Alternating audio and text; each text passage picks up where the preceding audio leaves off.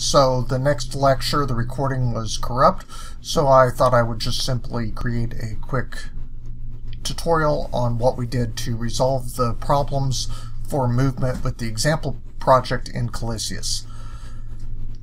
The easiest solution for resolving the project is to go into the demo.room.ts file on your server and add a couple of additional lines. The easiest solution is to go to the demo.room.ts file, and this will resolve all of the movement problems with the cubes if you're doing a group connection to the example project on the server. So if you go to the line 60 of your demo.room.ts file, which is located under the server rooms folder, you can start editing the onMessage move right, which we talked about in the last lecture. You can use the arrow function to go ahead and create the function for your move right system.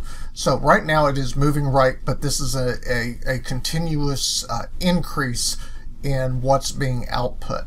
Because we're doing the plus equals, it goes from 0.01 to 0.02, 0.3, 0.4. So actually each movement is propagated or is incrementally increased, so that as you hold down the key, you're moving faster and faster across the screen. Not only that, but the X value never decreases unless you're hitting the other direction, the negative, which is move left.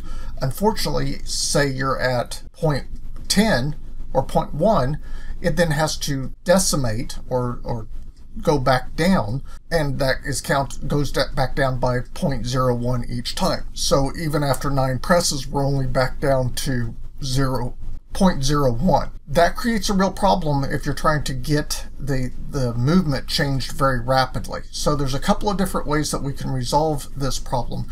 One is we go into the Colyseus client and make it so that instead of the get access that we have been using, you could shift to the get key down. Now, using the input.getAccess continues to propagate the movement as the key is pressed. Even if you just tap it, you're sending it 20, 30 move commands all at once. If you use the get key down, passing it the D key or the right arrow key, that just sends one move command. So get key down sends one command, get access continues to send the command. Even if you just barely tap the key, you'll send it 10, 15, 20 move commands. That's just how Unity is built. So you got to use the right input command for what you want to do. Now I do want the keys to be able to hold down the keys and be able to move inside the environment. So I'm going to keep my get access, because that's critical for what I'm planning on doing with virtual reality later on a different project. So I wanted to demonstrate it, the get access to all of my students to make sure that we're using that correctly. So back to our demo.room.ts file.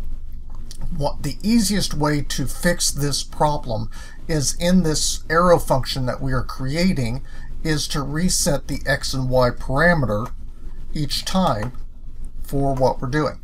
So I'm just going to go in here, cut and paste this, and set my X value to 0 before we increase it, and do this again, and change the Y value also to 0 without the plus.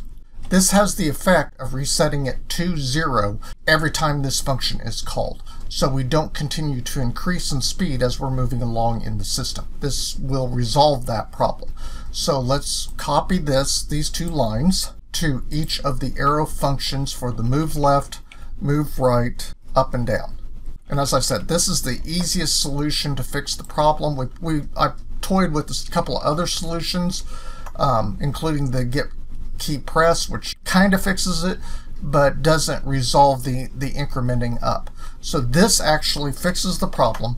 You'll need to copy this to your local server for testing or to your remote server if you're wanting to use this. So let's demo this to show that it is working with the input.getAccess, horizontal and vertical, and the demo room where we are just simply clearing out the increase each time.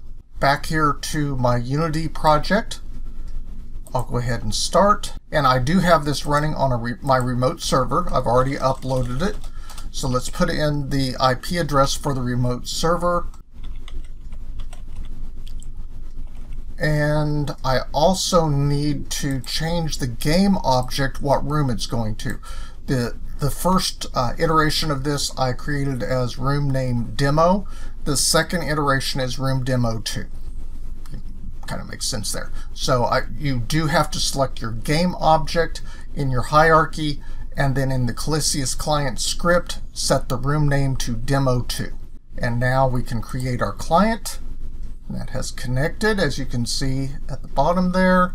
And we'll do our join create, and there's my cube. And now when I hold down the arrow key or WASD, it moves around nice and smooth, and everything is working as I expected to. So a few other things that we could do to this particular project is I could add the authorized name above the cube when we're clicking on the or when we're connecting to the server, so that we could see who we were connecting with. This would be a great chance to explore the authorization system and logging different players using our database.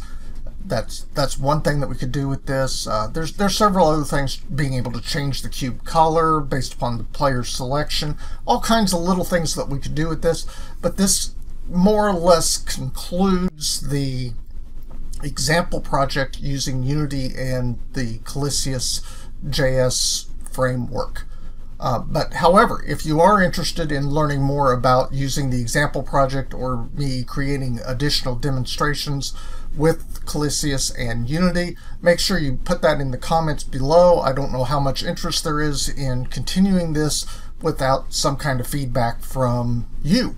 So hit the subscribe button, hit the like button, let me know that you appreciate what's being created here, and even hop over to my Patreon and buy me a couple of coffee to show how much you appreciate this additional information.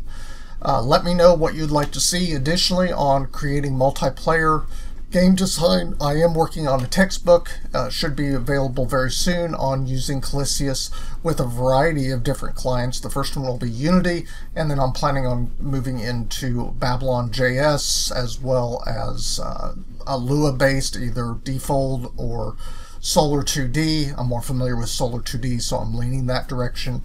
But what would you like to see? Tell me about it in the comments.